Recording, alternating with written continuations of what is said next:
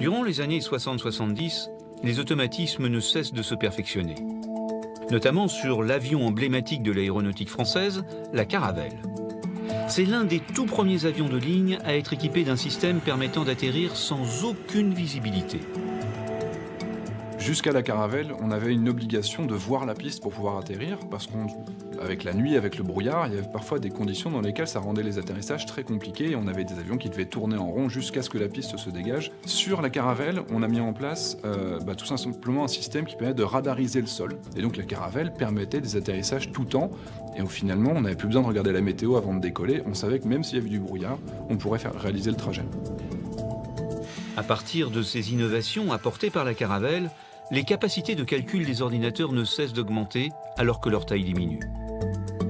Dans les années 80, l'informatique envahit les cockpits et les constructeurs frappent très fort dans la course à l'automatisation des vols. Premier vol de l'A320, le petit dernier de la famille Airbus. C'était ce matin à Toulouse-Blagnac. L'appareil a été testé à 13 000 mètres d'altitude dans de bonnes conditions météorologiques. En 1988, Airbus lance son A320. C'est le premier avion de ligne presque entièrement informatisé. Avec lui, l'aviation change d'époque. Les années 80-90, lorsqu'apparaît l'A320, c'est avant tout l'explosion du numérique. On dispose d'ordinateurs qui deviennent petits et extrêmement puissants. C'est la révolution dans les postes de pilotage. La plupart des paramètres sont maintenant traités par ordinateur. Avec une conséquence de taille, les équipages passent de 3 à 2 hommes aux grandes dames des syndicats. On a décidé de supprimer le mécanicien navigant et de le remplacer par des ordinateurs. On avait auparavant devant nous, chaque pilote avait des multiples cadrans. Tous ces cadrans ont été remplacés par 2 écrans cathodiques. Airbus va même encore plus loin. Le constructeur décide de transgresser un des derniers tabous pour les pilotes de l'époque. Dans l'A320, le bon vieux manche à balai présent dans tous les avions depuis toujours disparaît du cockpit. Il est remplacé par un simple joystick, comme dans un jeu vidéo. Dans l'absolu, pour nous pilotes, il fonctionne comme fonctionnaient les manches avant. Vous tirez sur le manche, l'avion va monter, vous poussez, l'avion va descendre, vous allez à droite, l'avion va tourner, et à gauche, il va tourner à gauche. Ce joystick, lui, il n'y a aucun effort. C'est juste, vous pouvez faire ça avec un clavier, ça aurait été pareil. Mais bon, pour donner de la notion de pilotage, on a mis un joystick.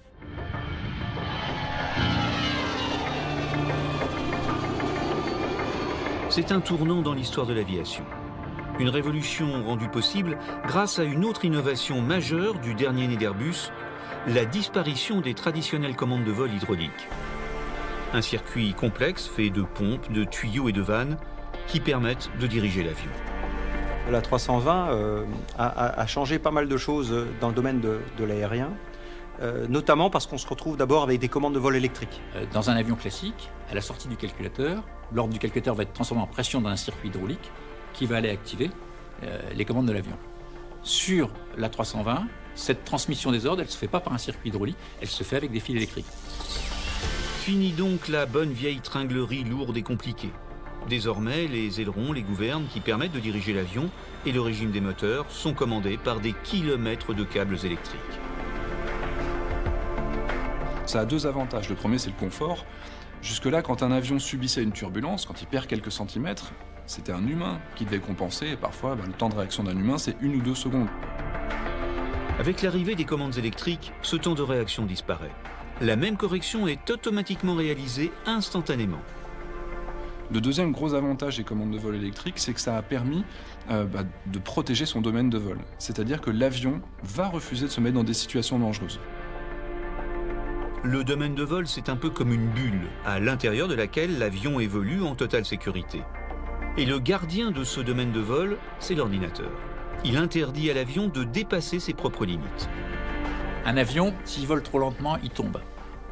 S'il vole trop vite, il se casse.